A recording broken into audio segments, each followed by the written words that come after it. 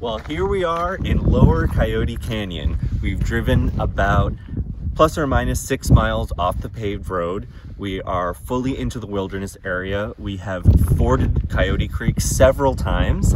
There's still water rushing through it, which is an amazing thing to see in the desert. I've waited 2 years to see the creeks running and to see water and the desert riparian landscape intact and wet, and it is just incredible. So we've made it all the way up here, and we are in proper Lower Coyote Canyon. Now we're trying to make our way to the gigantic Palm Oasis and the Santa Catarina Historic Monument Marker. We'll see how that goes, but that is our destination. This is our second time checking it out here, and the first time the water was really running, everything was so green, and now that the water has subsided slightly, we're